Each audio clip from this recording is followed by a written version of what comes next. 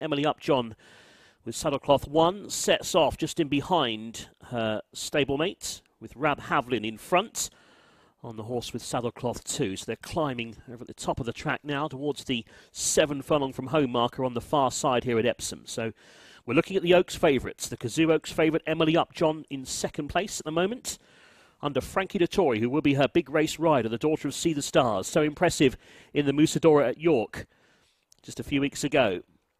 As she is passing the 6 now, they're about to turn left-handed towards the side of the course. And now this big run down towards Tattenham Corner.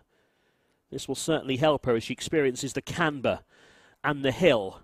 And she'll have to handle this, of course, in the Oaks itself in about 12 days' time. So let's have a look at how she's handling things at the moment. Frankie's just keeping her away from her stablemate. You see Rab Havlin in front on board the stablemate, the lead horse, just asking her to stretch. And Frankie's keeping her within her sights. They're staying off the rails.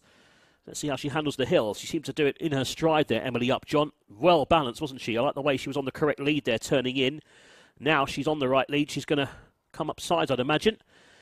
On the left, EmilyUp John, the Oaks favourite, the daughter of See the Stars, unbeaten filly, Musadora winner, and she's quickly swept past her lead horse. And Frankie just putting her through her paces here. I like the way she's grabbing the ground here at Epsom. They're coming down to the final furlong now and inside it. And Frankie now just starts to apply the brakes and ease her off slightly. It's been a nice piece of work. He certainly did ask her to stretch, didn't he? Just between the 3 and the 2. Now just easing off. And EmilyUp John has readily pulled away from her lead horse. And a nice piece of work here at Epsom on this Kazoo Derby in Oaks. Gallops morning. EmilyUp John. A lot to like about her as she was put through her paces there. Certainly like the way she handled the hill and also Tattenham Corner.